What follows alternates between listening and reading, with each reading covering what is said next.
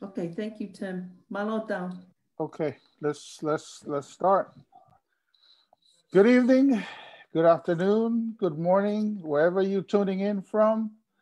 Ladies and gentlemen, Tongan pro athletes of the days and yesterday, welcome to our weekly conversation with our Tongan pro athletes. We are honored every week to bring to you one of our athletes, um, just to have a conversation, get to know them, and um, and see what it takes to become a pro athletes. Their commitment, their sacrifice, their mental toughness, their preparation, hard work, and determination in hopes that we learn from these athletes. But before we start, let me ask everyone if you like what we are doing to please share our page, our conversation. Also, you can go to YouTube and type in Tongan Pro Athletes, and you can find all of our conversation there. So, our guest tonight is Tau Pupu'a. He is a world-renowned opera singer whose unconventional path to prestige singing career includes a detour, courtesy of the NFL.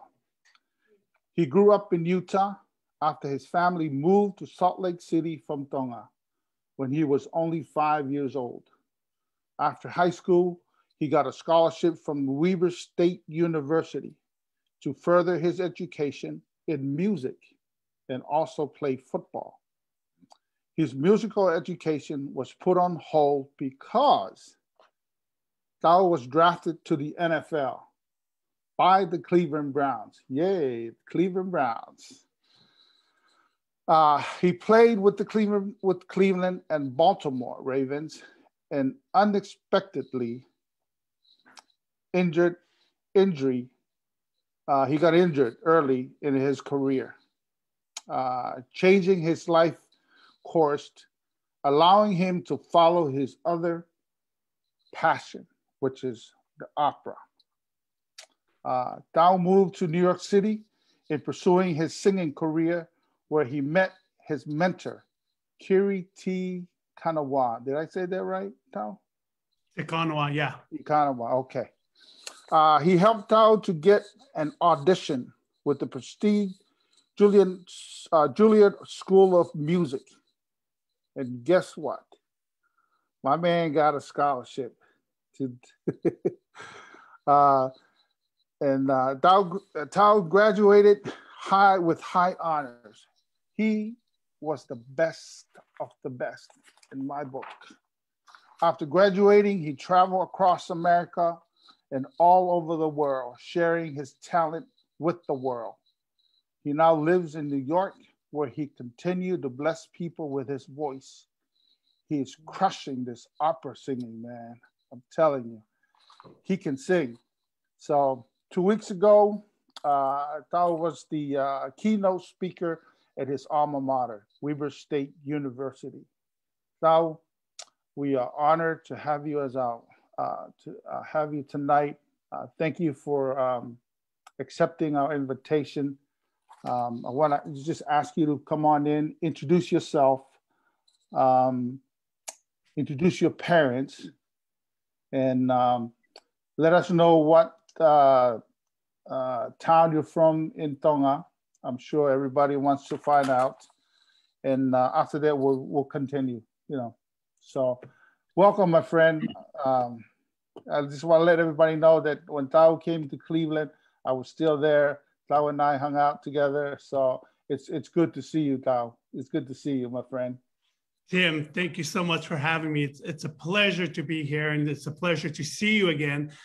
I believe the last time I saw you was in 1997 when we were in Cleveland before the team moved to Baltimore, became the Baltimore Ravens. Yes. But I like to say that you said to mention my parents. My dad's name is Sioneve Pupu'a from the village of Atu'u.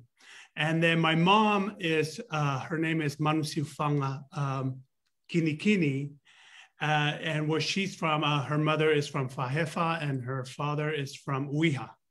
So, yeah, so that's what I have. And then we moved to America. Yeah. And so you moved out here. You moved out to, so you came straight from Tonga to Salt Lake City when you moved from Tonga? No, actually, we moved from Tonga to Hawaii. And we lived in Hawaii for about a year, where my dad worked and everything. But, I like to accent on the things like how I grew up, because it was really, really, moving from Tonga to America and you have no connections. Sure. You grow up very, very humble. And so it's a humbling experience. The only time you will see your father was on a Sunday to go to church. He works odd jobs Monday through Saturdays to make sure that, food is on the table. But, one of those things that, when you grow up like that, you learn so much and you're humbled by it, that when you finally make it to the mainland, Utah and everything. So when an opportunity comes your way, you sort of snatch it up because you don't want to repeat. You don't want to do a cycle of your life, how you grew up. You want better things in life. And so, so we moved to Utah and I started going to school and doing a lot of things. So were you, like I said, were you, when you started playing football, did you notice that you were pretty good at playing football, or was that a gradual thing that you went through? How old were you when you started playing football? Because, I started playing football maybe at 10, 11. Yeah. So my cousin and I were playing on our playground of our elementary school. And it was really strange because there was a Palangi guy that, walked around and he was looking for big kids. Right. And of course, the Polynesian kids, they tend to grow fast, And so when he saw us, we were 9 years old, maybe 10 and everything. And he walked over to us and he said, "Hey, do you guys play football?" Of course, we didn't know what football was. We knew what rugby was, but we didn't know what football was. And so football was a new thing, shall we say, for the Tongan people. And so for us, we just looked at him and he said, "You guys are fast." So he saw us playing on our playground, on the playground. So he asked if he could meet our parents. So we took him home and he spoke. I mean, my parents didn't speak English, but luckily my cousin's mom spoke some English. And so they communicated and he said, "I would like to take these two boys to play Little League football in the neighborhood." And so that's what happened. That's how it all started. Oh, wow.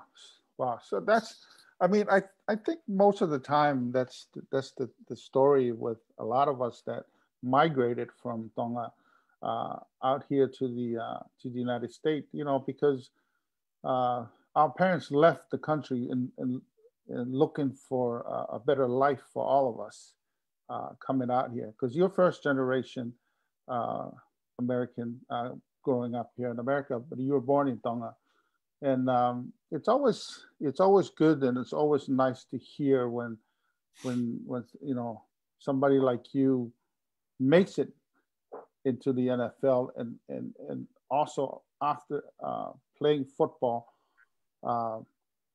have a career after football, because most of the time all we see is football and we don't fall back. A lot of times, you got to have a fallback plan. But when you got a scholarship to go to Weber State, did you already know that you? Were you already know that you were a good singer back then? I mean, you were a good football player, but were you also a good singer? I was a good football player. What happened was, growing up Wesleyana Methodist. Yeah.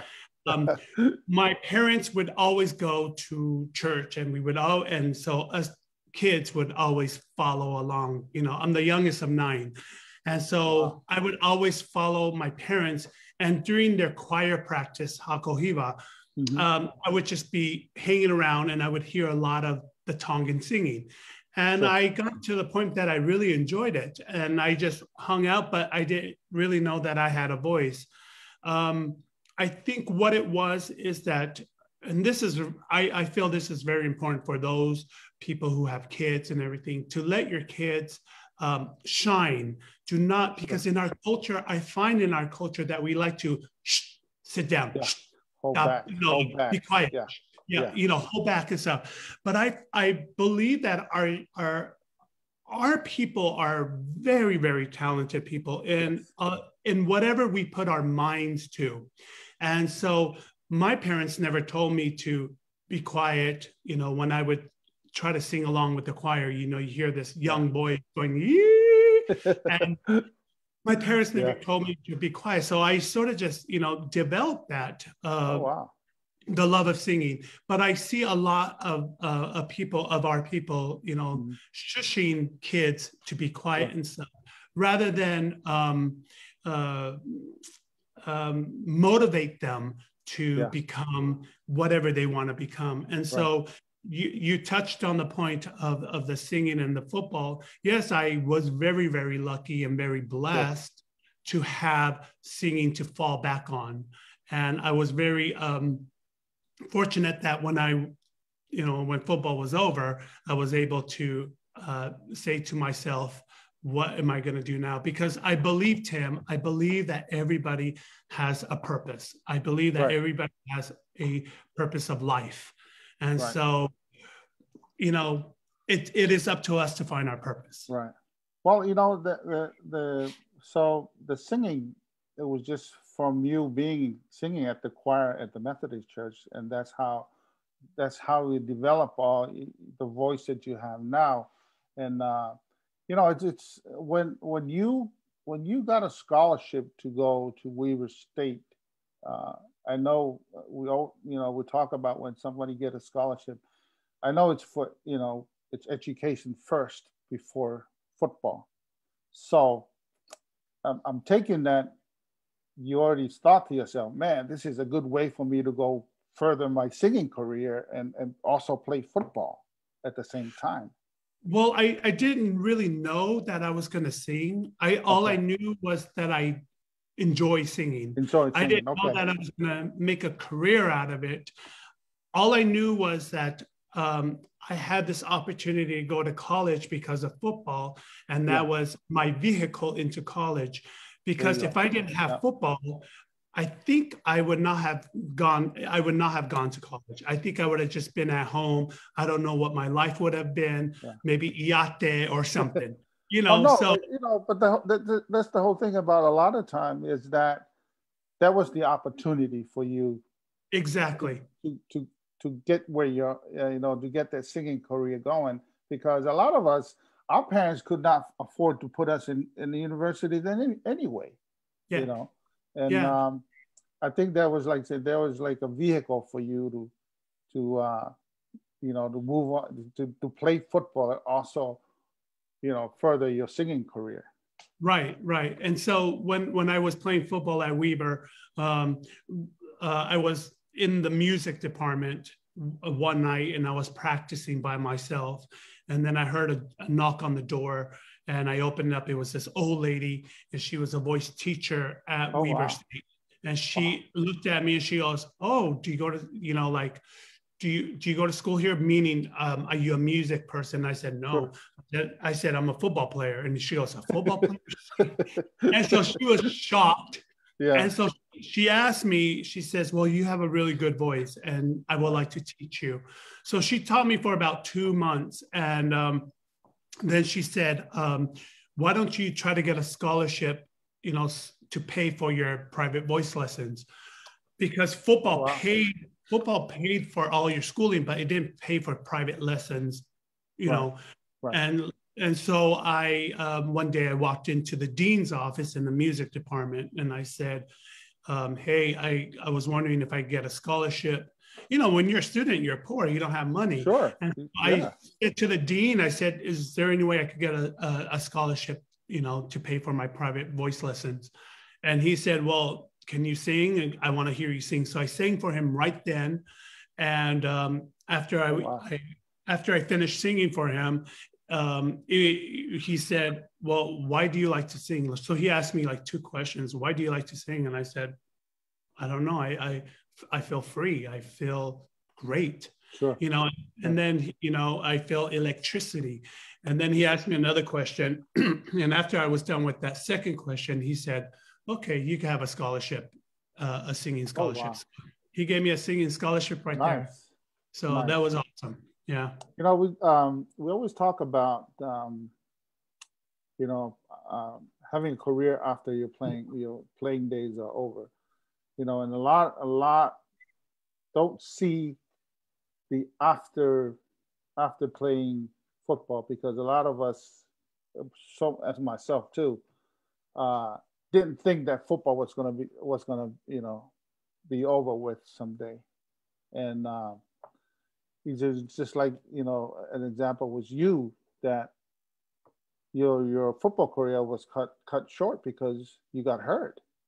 Yeah. And that's the thing about a lot of kids that don't see, is that, you know, football is only a small part of your life. Correct. That, you know, because you're done with football. I mean, I was done with football. I wasn't even 30 yet. Yeah. You know. Well, I think our one of our problems might not be a problem, but what I see is, like, when I finished football, it was really hard because of our people, right? And right. So, like, when you know, I'm telling the story, so whoever is listening could, you know, figure things out and listen right. to that.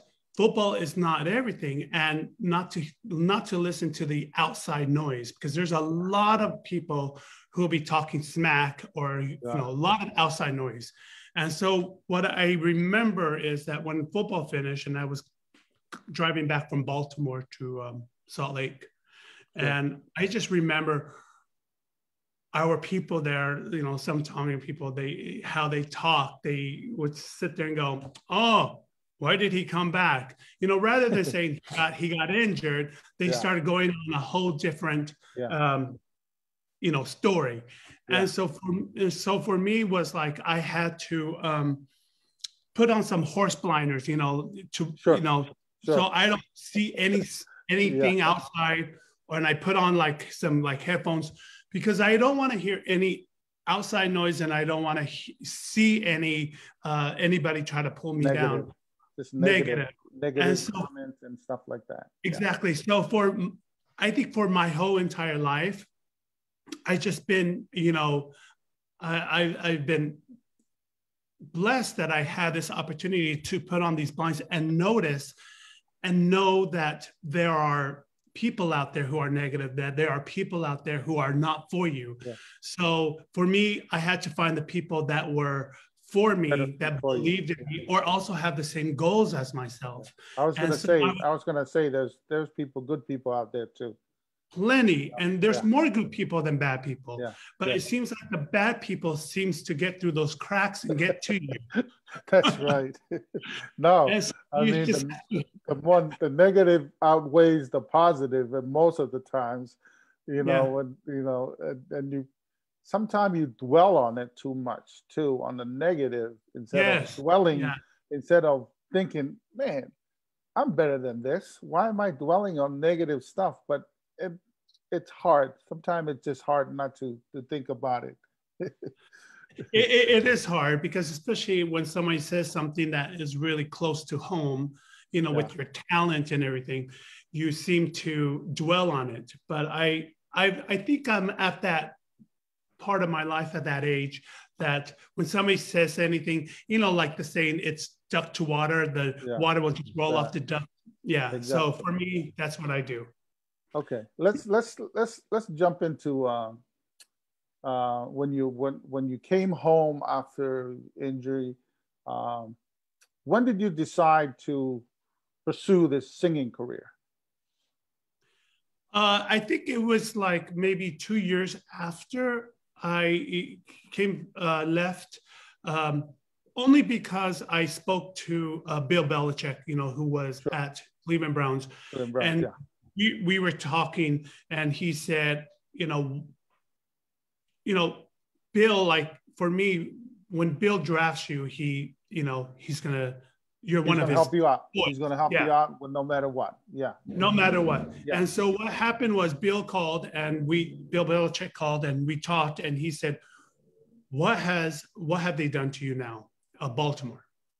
Sure. And I said, well, I got injured and, you know, I had the opportunity of staying and having them heal me for, sure. You know, for however how long. Of course. But, yeah. You know, it's really important to have a good agent. And sure. So the agent I had then it was one of those things like, oh, you know, my cousin, my wife's father is an agent, is a lawyer, so he could help you out, rather than sure. Me going with a real sports agent, right? So I said, all right. But so when this type of agent looks at money more than, right. You know, a person's right. Future, they sort of go with the money. So that's what happened with that. So Bill said to me, he said, I told him, I said, I'm going to go back to Salt Lake and I'm going to, you know, do my rehab in Utah. And he says, okay, do your rehab in Utah and let's talk, you know, once you feel better. But it took about a year for me to heal. And so after a year, I got better, and then I was sent out to Canada to play for the Canadian League for 1 year, okay. So I could get, you know, my, you know, practice back and, sure. You know, sure. Football skills back. Right. And so I went to Canadian League, but the first day I got injured again. I pulled my hamstring, and I never got injured. I never pulled my hamstring or anything, but I pulled my hamstring. And it just got worse. And so that's the day I was sitting in my room and I just looked up to the sky and I said, what is my calling? What is sure. My life's purpose? Sure. And so this voice, you know, came into my head and said, you know, just step left and move forward and pursue singing. And so that's what I did. Wow. So you moved to New York. So you decided to move to New York this is the next chapter of your life. You're going to go and pursue the singing career, which landed you in the prestige, school. Juilliard. Yeah, I mean, it's hey, nobody just get into that school just to get in. I mean, you got to be good. You got to be good to get into this school. Tim, so, I am so honored when I got into that school and I graduated in 2011. Yes. The lady, there's an old lady there, she was like 95 years old. She looked at me and she goes, "You're Polynesian?" And I said, "Yes." And she says, "You're the first Polynesian to graduate from Juilliard." Wow. And I sat there and I said, "You got to be kidding me." She goes, "No, I've worked here forever." And she said, "There's other Polynesian, they claim to be Polynesian, but they're the Siapanis from Hawaii." Okay, Hawaii. Okay. But to have you like a full blood Polynesian, sure. Yeah, she goes, "You're the first to graduate from Juilliard." I was like, wow, I am honored. That's awesome. Yeah. And so it was pretty cool. Wait, but hey, I might be the first Polynesian, but you're like one of those pioneers in the NFL. You're like one of those first Tongans out there that younger Tongans looked at. Right. You were playing football. Yeah. And so it was wonderful for me, it was wonderful to meet you for the first time in Cleveland, to meet, another Polynesian people that's out there, being a pioneer. It's always nice, when I heard that you came to Cleveland and I said to myself, well, I got to go find this guy to meet up with you. And it's, it was a pleasure. And a lot of people don't know that we hung out together in Cleveland while you were there. We used to go out and stuff like that. But it's always good to see you again. And let's go back to your singing career, man, because, as I follow you, man. You don't know I follow you and try to figure out where you're at in your singing career. You sing all over the country here in the United States, and you've been singing all over the world. You travel all over the world. And what people don't understand is that I mean, you are one of the best singers out there. You do sing solo, and then you do theater and all that stuff. So tell me, how does it feel to be up there standing and singing in front of these people? Well, Tim, I believe that everything has a stepping stone, right? Sure. So football had literally prepared me for the singing thing that I'm doing now, to be competitive, to be on time, to be. So there's also competition in this singing stuff. Oh too. yeah, oh yeah. I think it might be a little bit more brutal than football. Oh yeah, really, huh? That's wow. Okay, Yeah, okay. there's a lot of backstabbing on this one. Yeah. Okay. So, there's a lot that has to deal with, with singing, but, I've sung around. I've sung in Italy and England and Denmark and, Sure. Germany and all those places. Yeah. But to get up there and sing, it reminds me of going out there and play football. I mean, Sure. You have to deliver. You have to do your homework. You have to take care of you. You have to make sure that that you are well rested, and you have to make sure that you know your language. If you're singing in French, German, Russian, or Italian, you have to make sure that you know all that. And so, to be a singer is also being an athlete. The way you breathe, the way you move. There's a lot that has to deal with it. There's a lot of little technique you got to have, right? Yeah, and the way to project, to sing really loud, that because we don't have microphones, so we just sing, and we have to make sure that our voice, if it's in a 4,000 seat theater, you have to make sure that your voice, the person way up there in the balcony, could hear you over the whole orchestra. And so it's a lot. So there's everything that comes with its own technique and its own things that you need to do, but it works together. I mean, it's kind of similar to, like you're saying, it's similar to football and similar to your singing, because there's different technique, but it's almost like the same, same outlook on it. Yeah, it's like track. It's like track. You got to keep your breathing, settled. You can't be breathing high and everything. You have to control your breathing and everything. And just you're controlling your breathing about your mindset. Your mind has to be focused, and your mind has to be in that game, in that play, in that opera, on that stage, in that character, and you have to deliver. So, like, I want to remind our audience, how big you are. I mean, you're a big guy too. You're about 6'4". I'm 6'5", yeah. 6'5". In your playing days, you were what? About 290. 290. Yeah, so I was a man, yeah.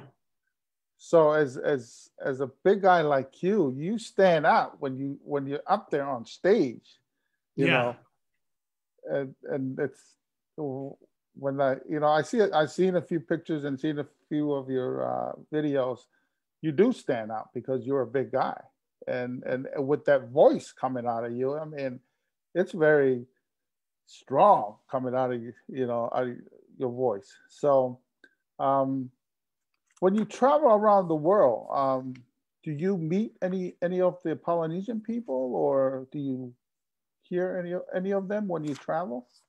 No, I it would be nice, sure, but I don't meet any. There's not a lot of Polynesian people in our field of music, but people that live in these countries, I have not come across any of them. Okay. Yeah, but it would be nice. Yeah, what would you suggest? I mean, I know maybe people, kids probably are listening to you. What would you tell some of these kids that really, to look at this career that you're on? Because I know you just said it, that you're the only one that is in this career, and maybe there's kids listening that want to get into it. What would you tell them? I would say to first start to believe in themselves and believe in the talent that they have been blessed with. Also to forgive themselves, because in their time, there's going to be some failures and some, things that Some they can't letdowns change. and Yeah, but they had to forgive themselves, but also to love themselves, because in this crazy world that we live in now, there's a lot of hatred and a lot of Sure. backstabbing. There's a lot of put down, but to love themselves and, and to keep faith and have the courage to move forward, but also to surround themselves with people that have that same kind of mindset, not surround themselves with people that, who live in the maybe, or I don't know, but live in, hang out with the people of like, well, let me give it a try. Sure. I'm going to do it. I'm going to try it. Surround themselves with winners and people that believe like that and talk like that, because I believe that, if you manifest it, if you say it out loud, the universe or God here's what you want and will give it to you, rather than keeping quiet and saying, well, I'm just a poor old me and I don't know if I could do it. But you have to, stand straight, sit up straight, and just declare what you want with faith and courage. Yeah. Well, that's what I say to those kids. Yeah, I think, like you just said, is that you got to believe in yourself. Most of the time, what you have to believe in yourself, that you can do it, and you can do it, and then go out and find the people that has done it before to, yes, and follow what they have done. No matter what. I mean, I think the whole idea is that you have to believe in yourself. You have to have confidence in yourself to be able to conquer anything that you put your mind to it. So, would as well-known tenor, right? That's tenor, what you, yeah. a tenor. Okay. Would there be some time that you maybe have a school or a camp to help some of these kids, or? Thank you for asking that. I would love to, maybe one day, for me, maybe one day I can make my way to Tonga and maybe because all our Tongan kids in Tonga, they sing in school. Most of the schools in Tonga, they all sing. Know. And I've seen some videos, and they are wonderful and they're excellent and everything. And for me, I would love to go to Tonga and give a master class. There you go. Or teach they could do like scenes from an opera. Sure. Where they could learn, the character, and also they could learn the language of Italian, because most of the operas I sing in is in Italian.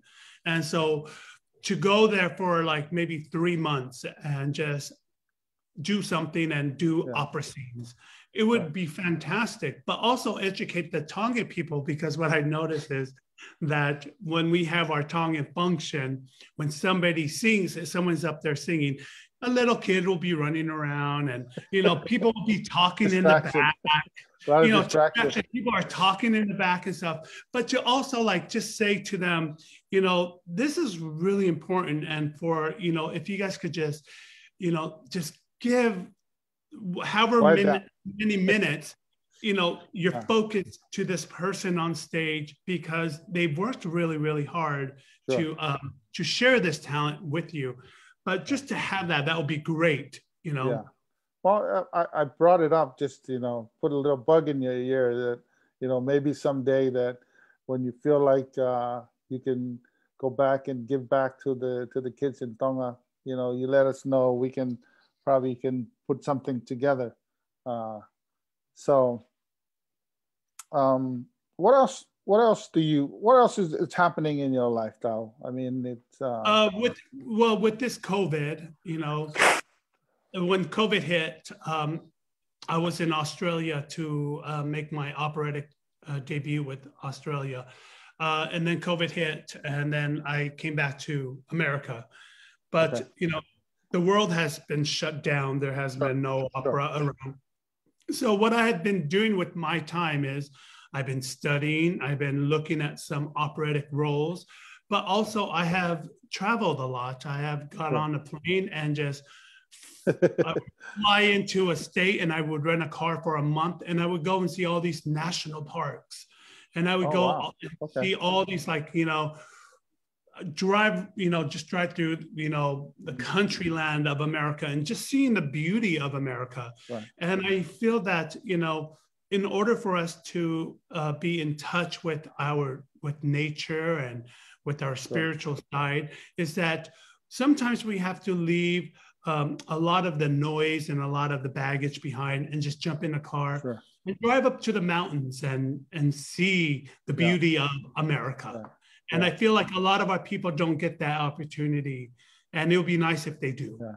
Well, you know, it's like you said, you know, most of them are trying to put food on the table, and you know, and that's probably the big thing that it's not happening, because a lot of them are out there trying to figure out how to put food on the table, especially after this pandemic has happened. Right. Yeah. And have you thought about making a record? Do you have a record out there that people can buy and they can hear you sing, stuff like that?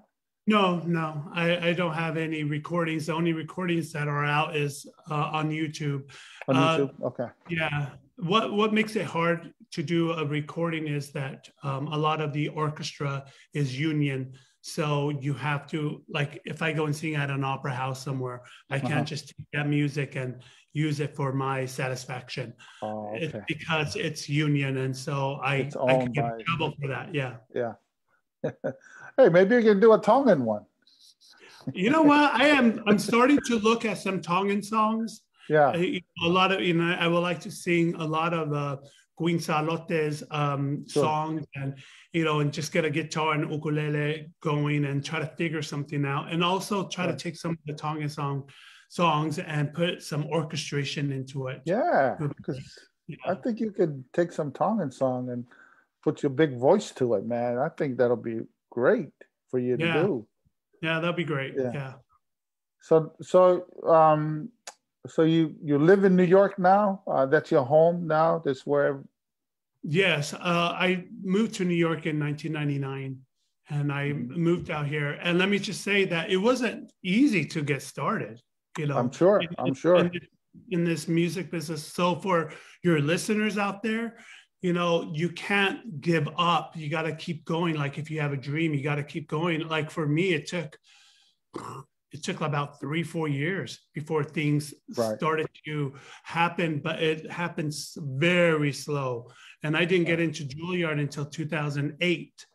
And so, but, you know, luckily I met Dame Kiri Tikanawa, who took me to Juilliard, and, you know, I sang for them, and they were like, okay, you know. So, you know, for me, it's like, and for your listeners, set your goals high and set your dreams, and know what you want and go for it. And don't let anyone tell you that it's not right or it's not, you know, it's wrong, because that's for them. That's not right and wrong. But for you, it could be right, you know, and just go for it. And those people that are negative, that might be negative now, as you're climbing that ladder of success, they're going to look up to you. And by the time you're up there, they're going to say, oh my gosh, I'm so happy for you and stuff. And, you know, you remember how they were, but just forgive them. But it's one of those things that you got to keep going. And, you know, what I said, you know, when Weber State University gave me an honorary doctorate. I was just going to ask that. I was going to ask, you know, you gave the keynote speaker. And, you know, I listened to your speech, man. I was moved by your speech, man. That was a great speech. And what happened? What did they invite? You got a call, invited you to come out and speak? Yeah. So the month of February, I got a phone call from the president of Weber State University. And he said that he and the board had a meeting, and my name came up, and everybody said, "Oh yeah, I mean, we should definitely get him." And so he asked if I was willing to accept a honorary doctorate. You know how big of an honor is that? Amazing.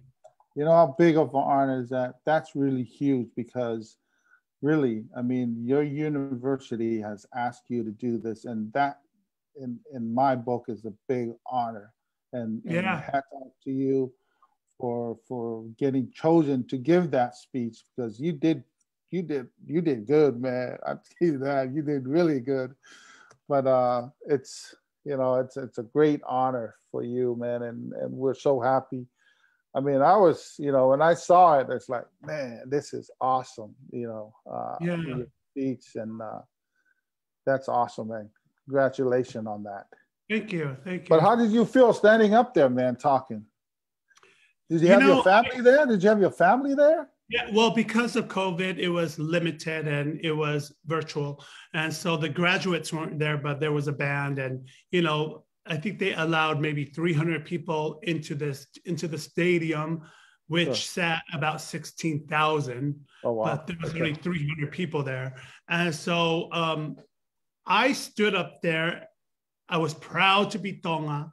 I was proud to be Polynesian, and I was proud to be a Pupu'a, you know? Of course. You know, represent the name, man. To represent the name. And so, and because Tim, that's what our, you know, our family, parents and ancestors, they moved to America for a better life. Sure. You know, they moved to America for us, for their dreams, you know, to come true. And we are the dreams. And so for me to stand up there, I was over the moon. But yeah, at the same time, I felt like I was in a dream.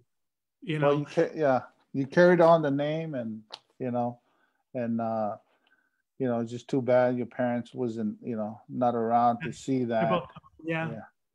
And you know, when you were standing up there, I was thinking about your parents.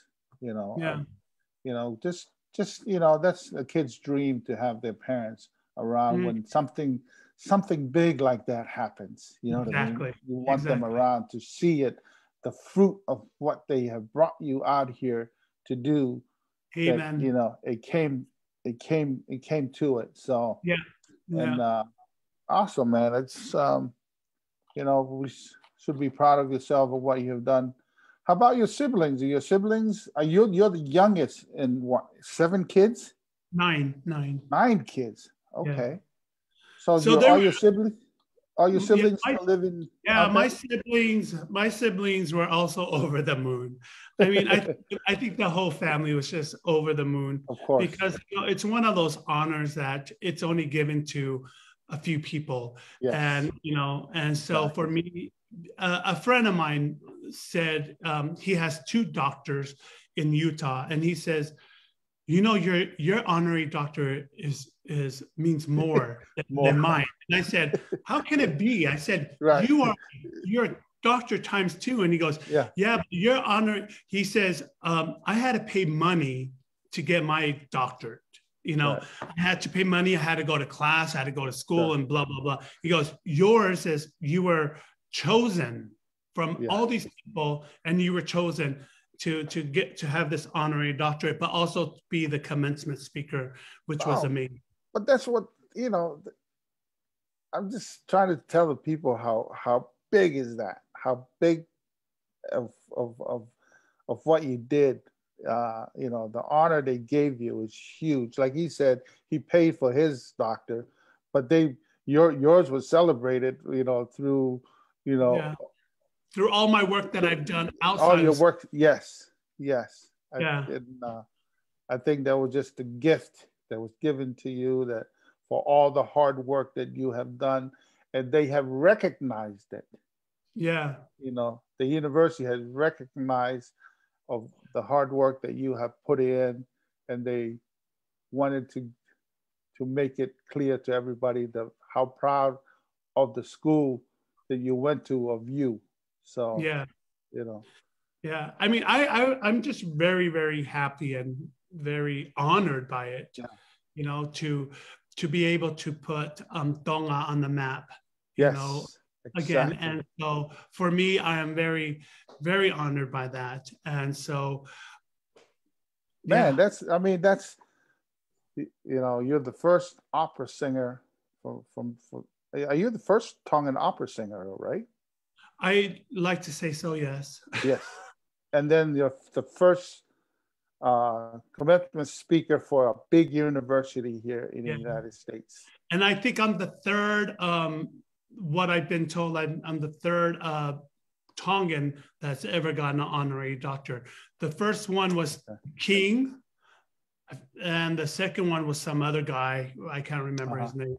And then me. So Nice. it's amazing. Wow. Yeah. Yeah. Dude, you come a long way, and then you pursued what you wanted to do, you know, after playing football. And we wanted to get you on here to tell your story, and we wanted people to know who you are, to tell your story to, you know, our listeners. You know, we have a big listeners. I mean, and we're so happy that we got you to come on here and tell your story, because you know, we wanted to do it earlier, but it didn't work out, and I finally got you to finally got you to come on here and tell your story, which is, it's amazing. It's a story that, and you know, and our Tongan people should be proud of who you are, and should be. Thank you, because I'm proud to be Tonga. Yeah. Yes, that's it, and that's what we do things here, and we say Tonga because we are proud of where we come from. I'm very you know? proud. Yeah. Yeah, and I'm so happy that you got to come on here. Anything you want to leave our audience with before we close down here? I would probably just say for, you know, for your listeners to, again, to dream big, and also, you know, remember that we are people from the islands, and that, you know, a lot of people, and we don't know this, but some might know, that a lot of people here in America look up to us. And so everything that we do that is good, they look up to. So I would say to emphasize more on the good part of our Tongan, because it seems like if some Tongan person did something bad, it's always like, oh, it's a Tongan, you know. Right.